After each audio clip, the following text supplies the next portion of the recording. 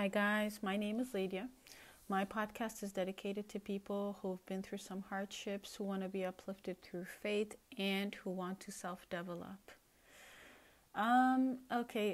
Today's topic came at me a couple of days ago.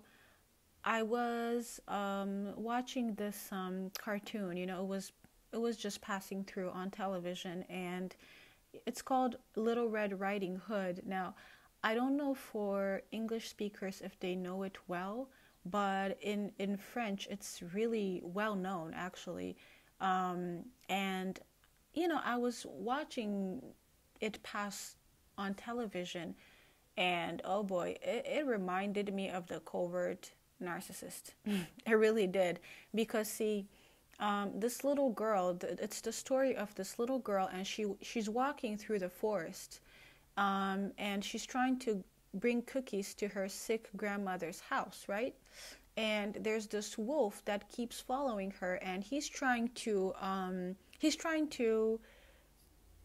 ask her questions, and he's trying to befriend her, and he's trying to get information from her to get her to come further into the woods so that he could eat her. Now, she responded to him in a way where he actually didn't get his way with her in the wood, but he did hear her say that there was this little house at the end of the woods where her grandmother lived, and so he went before her to her grandmother's house, ate the grandmother, and then dressed as the grandmother. He went into the bed and he waited for her.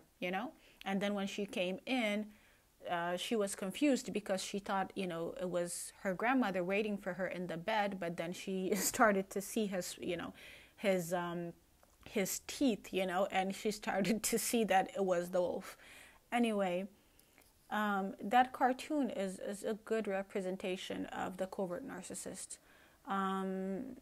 A lot of covert narcissists are great at hiding who they are for years. You could be convinced that they're good people. You could be convinced that they're the types of people that you can trust. You could be convinced that they are your friends, they are your family member and whatnot. But the reality of it is, a lot of them aren't exactly good people. They're here to take from you. They're here to destroy you. If they could, they would like to take you out. And I know a lot of people might not believe that that level of evil exists, but it really does. It really, really does.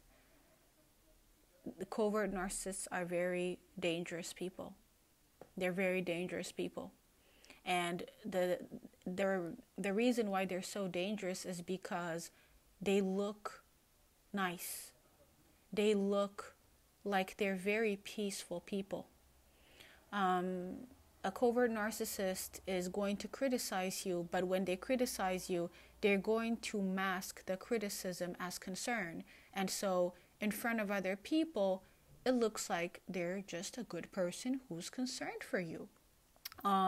They're going to put you in situations where they're going to make you look like the bad person, because they're going to point out a certain flaw, for example. But then they're going to say, I'm so concerned. You seem to have memory issues, darling. You seem to have memory issues. They're going to, for example, gaslight you by misplacing certain things in the household if you're living with them. Or they're going to, if you're a friend, if they're a friend, they're going to say certain things that are aggravating to you in private. And then when you are in front of people, now you're aggravated and you might react badly. And then people are going to see you react badly, right? They're very sneaky in the sense that if you tell them something about your life that is hurtful to you, let's say, for example, you tell them you don't like red cars because maybe you had a brother who died in a red car, and ever since then, when you see red cars, You just don't like it. You know what I mean? And this person might be your spouse, for example.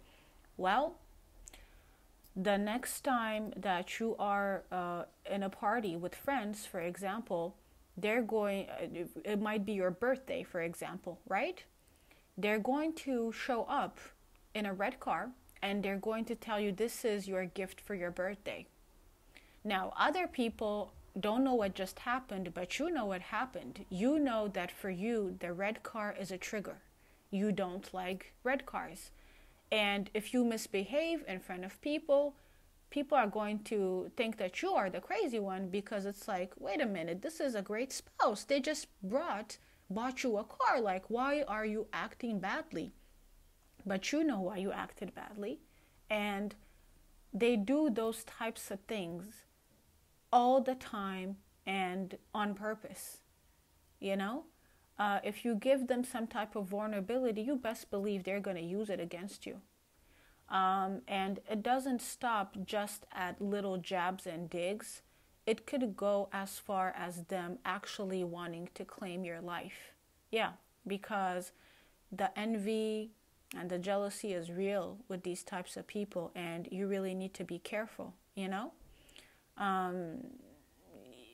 In the story, you know, of the Little Red Riding Hood, as soon as she gave him the address, you know, of her grandmother's house, he ran there, you know. That's what covert narcissists will do, you know. They get information out of you, and for you, you're thinking, oh, this is nothing, you know. This is some little information that is not that important for this person to have.